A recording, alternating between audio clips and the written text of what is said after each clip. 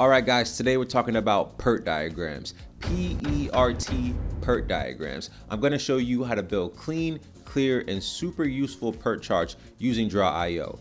Let's make project planning easier for you starting right now. All right, so a PERT chart, which is short for Program Evaluation and Review Technique, is a flowchart style diagram that maps out your project as a series of milestones. It's used to visualize dependencies, estimate timeframes, and find that critical path for those essential tasks that cannot be delayed. And the good news is draw.io makes it super easy.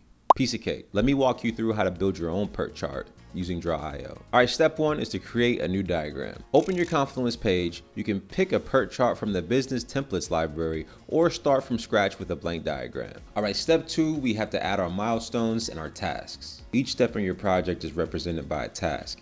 This creates a clear roadmap that helps you navigate from milestone to milestone. These tasks are represented by shapes and tables that can be created and labeled to whatever fits your flow. All right, step three, link your task with your connectors. All right, so in this step, we're gonna connect our tasks using floating connectors.